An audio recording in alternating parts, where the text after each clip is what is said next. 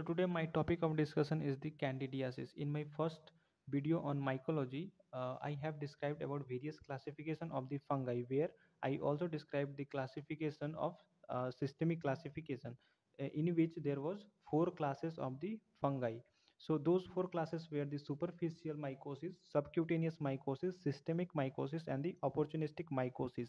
Now, out of all those four classes, I have described all of them except the opportunistic mycosis. So we are done with the superficial mycosis, the subcutaneous mycosis, and the systemic mycosis till now. Now we are left with only the opportunistic mycosis. Now in the opportunistic mycosis, we have the most important fungi, that is the candida, which causes the candidiasis. So first we will talk about the candidiasis, and there are some more opportunistic mycosis which are important. So we will discuss those in sequence. So talking about the candidiasis, so candidiasis is caused by candida. Okay, that is a yeast like fungus that you all know from the first lecture on the general mycology. So candida is a yeast like fungus. Now there are different species of the candida which are infectious or which can cause the candidiasis. Those pathogenic species, you should remember the names of those species. Those species are the candida albicans, candida glabrata, Candida krusei, Candida dublinensis, and Candida biswanathi. So these are some of the important species of the Candida which causes the candidiasis. There are other many species also, but you should confine to these only because these are important. Other important Candida are also there, but you should restrict yourself. Okay, at the UZ level. Now we know that the candidiasis is an opportunistic mycosis. Now why it is called opportunistic? Opportunistic means that the infection if occurs in a patient who is immunocompromised. Okay, so if any infection occurs in a patient who is immunocompromised, that is called as a opportunistic infection. Similar is the case with the candidiasis. So here the whenever there is immunocompromised state, then the candida very easily invades that person and cause the candidiasis. That's why the candidiasis is called as the opportunistic mycosis. Now there are several risk factors for the candidiasis to occur. You can easily remember those risk factors by a simple mnemonic of ABCD. So let's see how you can remember that. So here we have A for age, then B for the broad spectrum antibiotics use, then C for the corticosteroid therapy, and then D for the decreased immunity plus the diabetes mellitus. Both of them decreases the immunity of a person. Age, how does age is how does age act as a risk factor for the candidiasis? Because the extremes of age, at the extremes of age, the immunity itself is going to decrease. Okay, so that's why there is increased risk of candidiasis, because immunity is decreasing, so the risk will increase. Then broad spectrum antibiotics, this broad spectrum antibiotics, so those patients who are taking this broad spectrum antibiotics on a large scale, their normal flora will decrease. Okay, under the influence of those broad spectrum antibiotics, and those decreasing amount of the normal flora in the body of that person will predispose those patients to the further opportunistic infections. So that's why in them also there will be decreased immune status, and that will lead them to the candidiasis infection.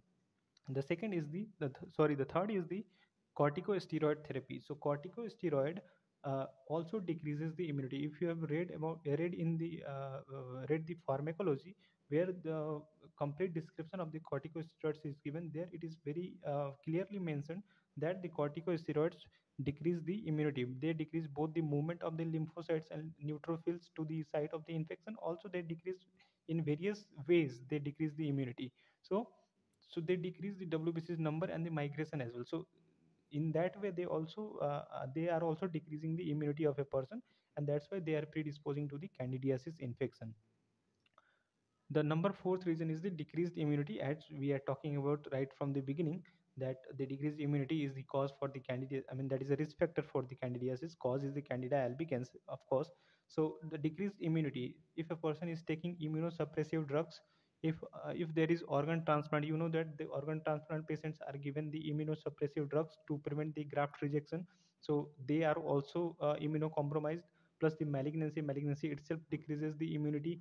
And then HIV infection, infection decreases the CD4 count. So all of these conditions are the immunocompromised conditions. So in these conditions there is decreased immunity, and hence they are predisposed to the infection of the candidiasis. That's why they are the risk factors. Plus the diabetes mellitus also reduces the immunity in a person, and thereby predisposed to the candidiasis infection. So that's how these all factors act as a risk factor for the candidiasis infection.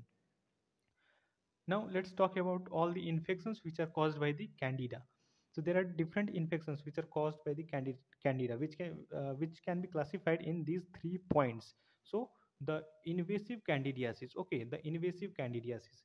Invasive candidiasis means candida is very invasively causing infection. That means it has when it is causing UTI, then that is an invasive infection. Then when it is causing the candidial meningitis, that is an invasive infection. When it is present in blood causing septicemia, that is an invasive infection. When it is causing osteomyelitis, that is invasive. And when it is causing the pulmonary candidiasis, that is also an invasive infection. So these are the invasive candidiasis infections which can be caused by the Candida albicans. Now the mucosal candidiasis is also very common. Rather, this is very commonly seen in the children's. If you have been in the pediatric wards anytime, then you must have seen the oral thrush in those pediatric age group of children, like the neonates and the under 2 years of age children. So they commonly present with this oral thrush. They have you know they have some curdy material in their mouth.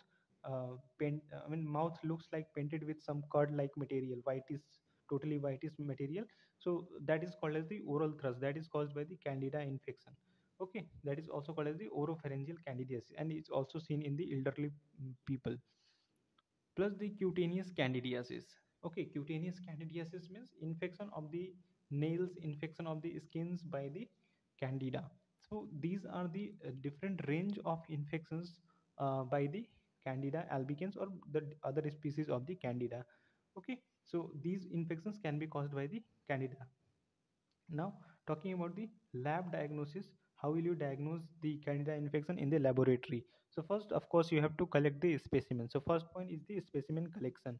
So in the specimen collection, depending on the site of infection, you have to collect the specimen. Like if it is UTI, then you will collect the urine sample, midstream urine, okay, early morning.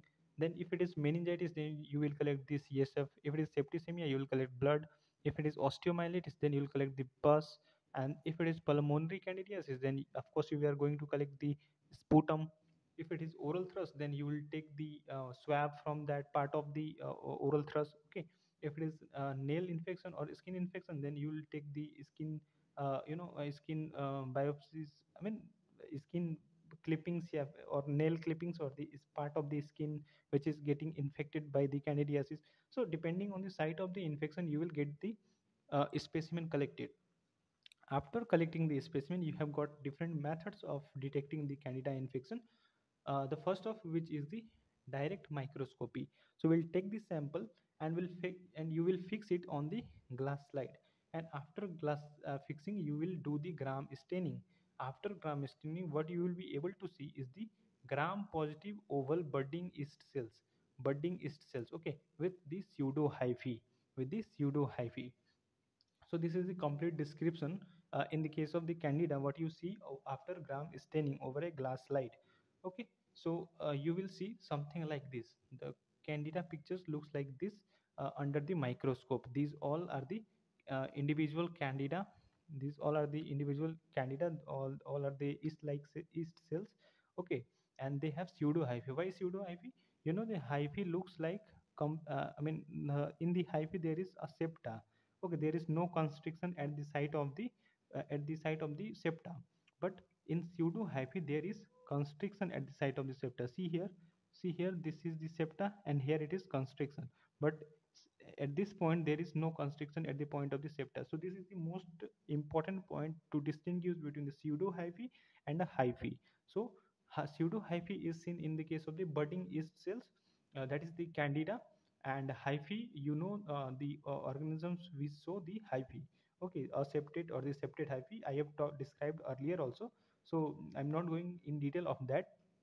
But here you should remember that candida produces the pseudo hyphae. But One very important MCQ here is the which of the following candida do not or does not show this type of character, this budding is cell with pseudohyphae. So that is the can, candida glabrata.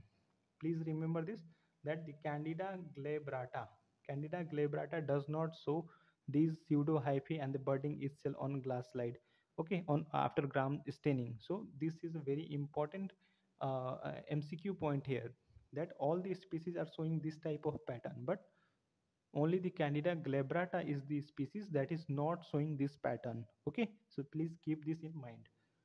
After that, after the direct microscopy, what you can do is the culture. So we all know that for the culture of the fungi, we use the Sabobrod dextrose agar (SDA), and we incubate it at the 37 degrees centigrade, because it is not a dimorphic fungi that you will be you will be incubating at the 25 and 37 degrees centigrade. This is not dimorphic, so you will incubate it only at the 37 degrees centigrade. After incubation,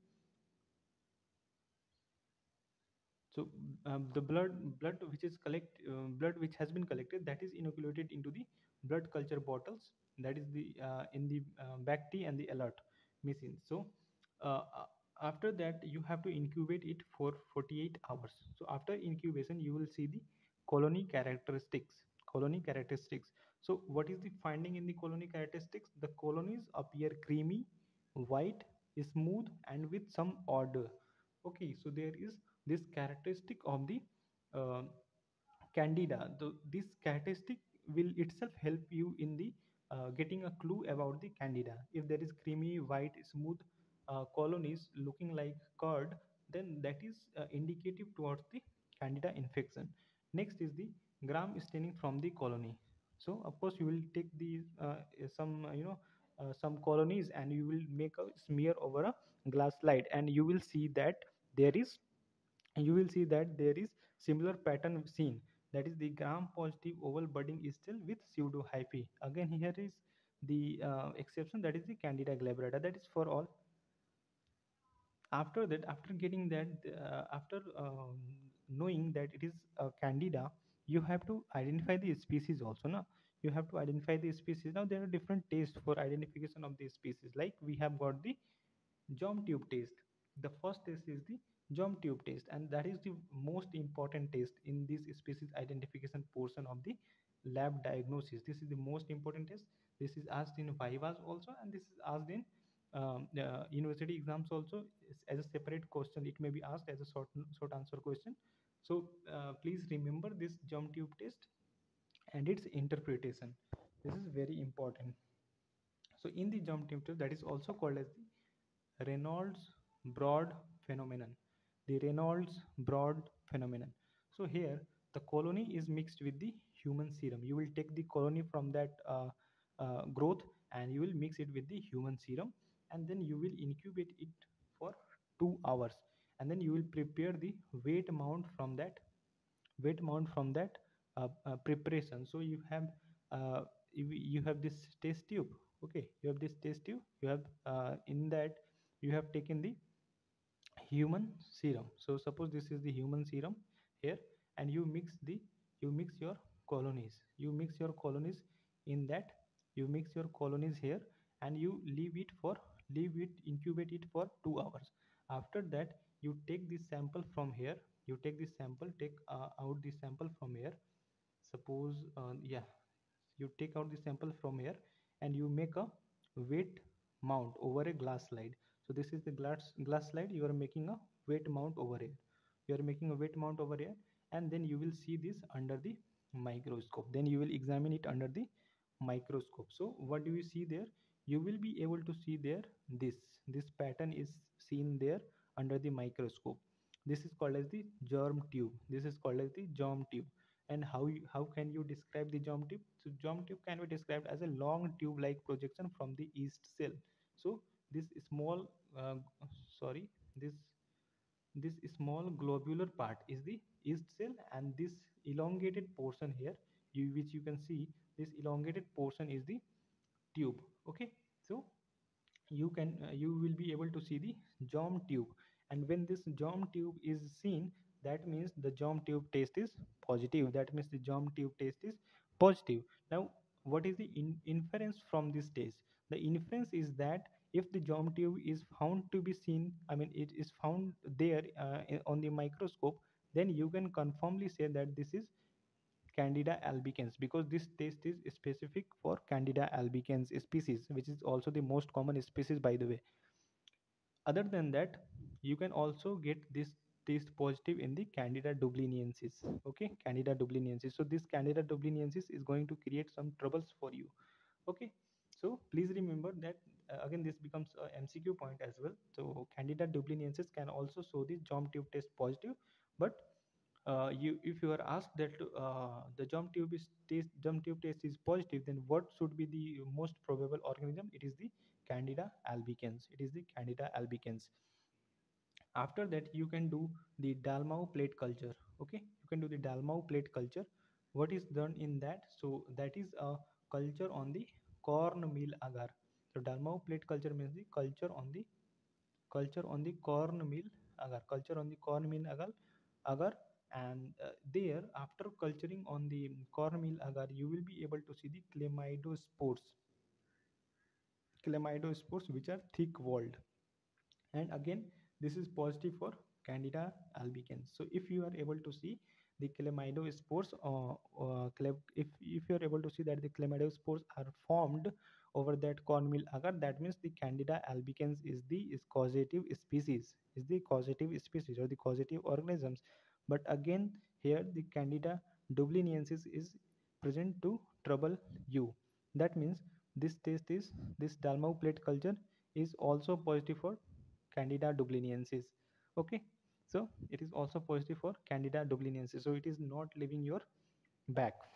Okay, so it is going hand in hand with the Candida albicans, but that can be differentiated with the chrome agar with the carbohydrate fermentation test, because here all of them will give both of them will give the different results. Rather, all the species of the Candida will give different species different results in the chrome agar and the carbohydrate fermentation test. Further, they can also be differentiated by the automated system like the Maltitov and the Vitek.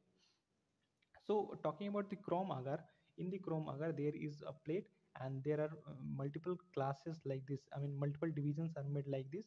And when the Candida, I mean the suspected Candida specimen is plated, I mean is inoculated over this agar, over this chrome agar, then different colors are produced in different segments. Okay, different colors are produced, and based on the color you can identify that which Candida species is the infective species. Okay, in that specimen. So this chrome agar is also a very important and a very useful method to identify the species. So see here I have written also different Candida produce different colors on inoculating on the chrome agar. So based on the color the species can be identified, because we know already that which Candida will produce which type of color. So based on that, if we can identify the species also. Okay, next what we have is the carbohydrate fermentation test. The carbohydrate fermentation test is that the different species of the Candida will ferment the carbohydrate in different ways. That means they will produce different acids and different gases, etc. So based on that you can also identify the species of the Candida. And of course we have the automated system always, the Malditov and the Vitek, to identify the species. And molecular method is also there. So molecular method is the best method for differentiation and identification of species, where we use the PCR. Okay, so because it is done at the genetic level, the differentiation is done at the genetic level, so it is most specific and the best. Okay, that means there should not be any, there will not be any faults in these results, in the molecular method results. Okay, after that we have got the this last investigation, the last test, that is the beta D glucan assay. That is important because the beta D glucan antigen that is elevated in the, that is remains elevated in invasive infections by fungi. So all the fungi infections which are invasive in nature, in those cases you will find the beta D glucan antigen in the blood. So it is, in simple words, if we say, it is a marker of all the invasive fungal infections. But here you should remember three exceptions which are most important from exam point of view, from MCQ point of view. That is the JBC, ZBC, that is the zygomycosis, blastomycosis, and cryptococcosis. So, in these three invasive infections, you will not get the beta T glucan antigen in the blood. You will not get the beta T glucan antigen. Rather, other than these three invasive fungal infection, in all other invasive fungal infection, you will get the beta D glucan antigen elevated in the blood. So this is the all about the fungal infection, that is the candidiasis, which causes the opportunistic infection. So this candidiasis is important question from in exam point of view, from the university exams. And this is most commonly asked as a short note, but can be asked as a short answer question as well, because multiple questions can be framed from this topic. So this is all about the candidiasis.